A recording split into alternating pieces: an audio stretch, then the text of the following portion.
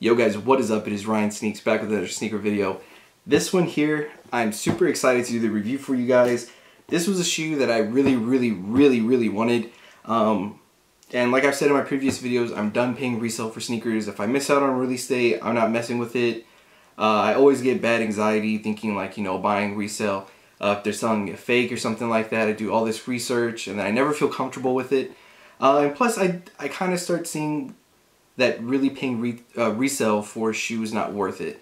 I even think paying retail sometimes is not worth it, and now I have to be a little bit more wiser with my money and stuff like that, so I'm kind of stopping with the whole resale thing. But this pair right here was something I was like, you know, I really hope I do get this because this is a shoe I've been waiting for. Now you guys know I'm a huge Air Max fan, and especially an Air Max 1 fan, and when they did a raffle for these, I put a drawing in for Lapstone and Hammer.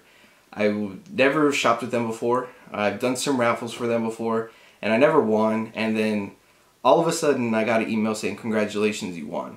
This right here is the Air Max 1 Deluxe. This is the ATMOS Animal Pack. I got the Air Max 1. I didn't go for the 95. I'm more of a fan of the Air Max 1 for these. As you can see, they put a little note in there, which I thought was really cool. They're really good people over there at Lapstone and Hammer. They always retweet people when they win the raffles and stuff like that, and they all have notes and stuff like that, so I think that's really cool. Now first thing, when you open up the box, you get 3 different sets of laces, and they're not attached by the little plastic loop thing. They're just kind of free floating up in there. So I kind of watched some videos to see like if that's how they are or what happened with that. And here is the shoe right here. This thing is crazy. I don't know if you guys remember, I did an unboxing from round 2 when I got the Air Max 90s. And it was like an animal ID, and I really liked them, but it wasn't what I wanted. It was the Air Max 1 Atmos that I really wanted, and I just felt like I was lying to myself with that Nike ID. And then these were announced that they were coming back, and I was like, man, really hope I get them. And lo and behold, Lapstone and Hammer came through for me. Just super happy I was able to pick these up. These things are crazy in person. Now to get a closer look into the shoe, it's all pony hair, and there's a sticker in here somewhere that says it. So it actually says that it's dyed calf hair fur. So it's not pony hair. I thought it was pony hair, but it says it's actual animal fur.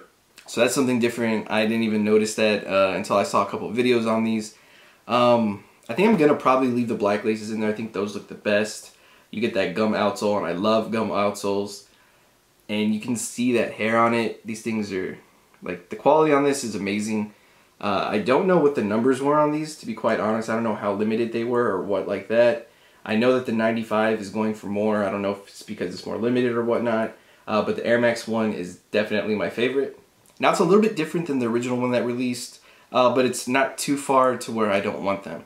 So when I saw that they were getting re-released and there was just minor differences to it, I was not mad at all. In fact, I was hoping people would be like, oh, it's different, I don't want it. So I had a better chance of picking them up. And I just got really lucky on a raffle, and I just can't say thank you enough to Lapstone and Hammer for picking me. Now these are still dead stock. I have not figured out what I'm going to wear with these, to be quite honest, but just excited. I'm just really excited I was able to pick these up, and I have them out of the box pretty much sitting on my shelf just to look at every day. I just think they're a really cool sneaker to look at, but I will be wearing these soon. I just need to figure out with what. But definitely one of my favorite sneaker releases of 2018. And it's even better for me now because I was able to pick it up. But besides that, like, if I wasn't able to pick this up, I'd still consider this a great sneaker release for the year. Just even better that I was able to grab them. So let me know what you guys thought about the Atmos pack re-releasing this year. Like I said, and as you can tell, I was super excited for them. And let me know if you guys were able to pick them up or which one you went for. Like I said myself, I didn't even attempt for the 95s. When I got my pair, when I heard from Lapstone and Hammer, I didn't even try on the Nike app. I slept through it. Just super happy I was able to get them. Hey, but that is going to be it. Thank you guys again for watching. Don't forget to hit that like, comment, and subscribe button. I'll catch you guys next time.